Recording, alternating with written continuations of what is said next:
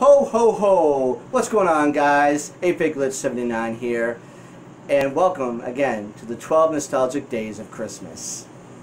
So be sure you subscribe and hit that bell, because I'm going to have guests on almost every episode and you're not going to want to miss it. So grab yourself a hot drink, nestle down by the fire, and let's get nostalgic.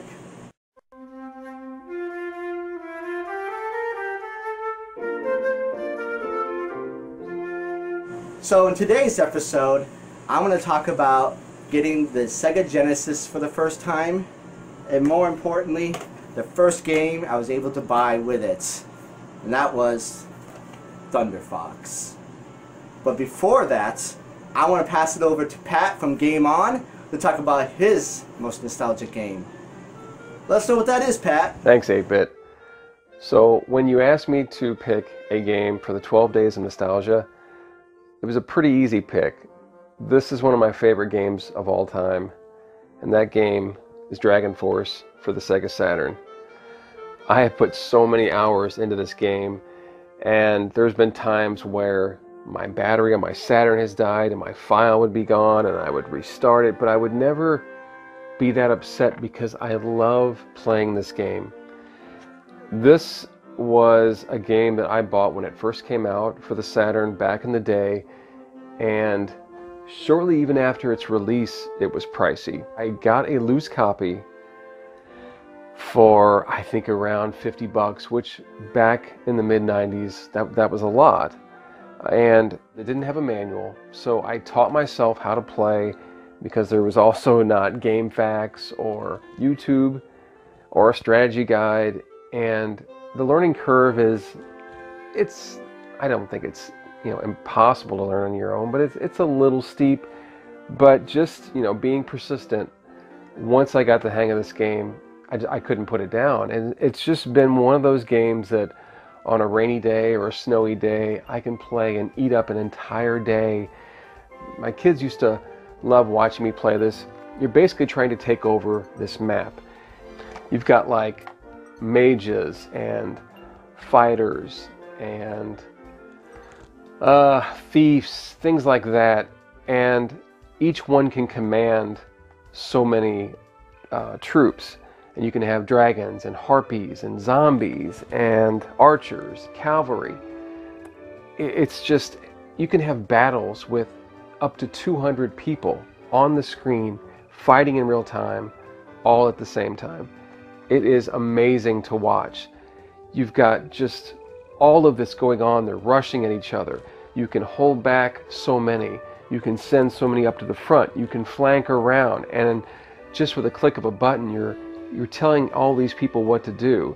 And you can basically have 20 archers up front, followed by 60 zombies, followed by 20 cavalry at the end to kind of clean up the mess. Or you can just charge all with one. You also have to worry about fortifying each castle that you're leaving. So say you take 5 people from this one to go take over this castle. You got to make sure you leave about 4 or 5 people, or 2 or 3, depending on who's around you. So you don't want to get that one taken over, or this guy back here that it's kind of off the beaten path, but somebody could just come out of nowhere and try to take that one over. So you're always micromanaging each castle, and you don't want to leave nobody out as far as upgrading them and awarding them medals and things like that. It's a shame that this game is so expensive, because everyone should own a copy if you have a Saturn. A loose copy of this will run you around 80 to 90 bucks, and a complete copy is around 180 to 200. But if you look at all the top 10 lists of Saturn games of all time, this one's always in usually the top 5, top 3. I mean, look at the packaging. It's got this raised foil packaging, with this shiny foil there, front and back. Even on the spine, it's very shiny. The artwork, the Working Designs did a stellar job at porting this over from the Japanese release, and this game, everyone should own this game. So burn a copy if you have a modded Saturn, play the ROM, or try to get a loose copy, but just do yourself a favor, and try and play this game. It's one that most people have never heard of, but they're really missing out. So this is my pick, and I'm sticking with it. Back to you, 8-Bit. Thanks, Pat. That looks like a really cool game. I'm going to have to check that one out. So, today I'm talking about my nostalgic story of getting my Sega Genesis and my first game, Thunder Fox. Well, I had a friend growing up, and he was kind of the whole family was family friends. My parents were friends with the parents, and their son, who was a lot older than me, we got along though. He went through a lot of trouble because he has multiple sclerosis, and I know right now he's doing worse than he was back then. But he was really cool to hang out with, even though he was a lot older than me. He got me into music, got me into video games a lot. So he had an Atari 2600 and then an NES. And then I remember we went on a camping trip, my family, and I asked if he could come along, and sure. So we went camping one weekend, and it was funny because we picked him up and he just got back from buying his first Sega Genesis system. And we were like, oh my god, this is so cool. And but we were taking off to go camping. So we had to leave it in the box and just take off. So we went camping. It wasn't far away, camping ground, so we weren't far from home. But I remember we were camping, and for some reason the campground was like infested with like bees or hornets. I can't remember, bees or hornets, something like that. And it was like the worst camping experience ever. It's like no matter what campground you had, it was just like you were crowded by bees and hornets. So I remember distinctly he had trouble walking because he had MS and stuff. So he was trying to eat a sandwich at lunch in the campsite, but the bees and things kept landing on his sandwich, and he couldn't move fast enough, like away. He tried, you know, and it's not funny to laugh at, but he was laughing, we were all laughing. We just thought it was funny. So it basically ended up killing our whole camping trip because of the situation, and we packed up early, which we were glad because we had that shiny Sega Genesis waiting for us to play. We got back to his place, and my parents decided to stay for a while, which was great, and we hooked that Genesis up, and we played Sonic for the first time, and it blew us away. Sonic, the way it was, the blast processing and all that stuff, it was just amazing to see a game like that. So I desperately wanted to get my own. Well, a few months later, I was able to earn up some money doing odd jobs here and there for people and stuff.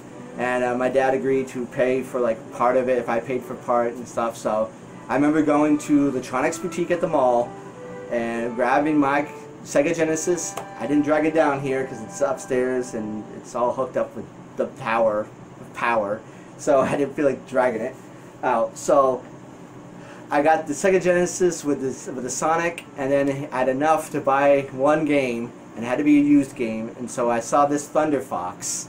And because of my love of Contra and stuff like that, I just looked at that cover and said, oh my god, this is going to be amazing. So I picked it up. I remember it was like $12.99 back in the day, used. I'm not sure what it goes to today. I never thought to look it up. Maybe I'll put it down here. But it, you know, this is the same one, complete, that I got. And basically, if anybody doesn't know what Thunder Fox is, guys, sorry, cat and dog are at it. And it's like a side-scrolling beat-em-up in the vein of like Russian Attack or what am I thinking of? Ninja Warriors, where you go just left to right straight and fight the oncoming enemies from behind and in front. There's only like 5 stages. It's not a very long game, but I remember I had a hard time beating this game, and I just remember when I finally did it, I was just like so thrilled about it.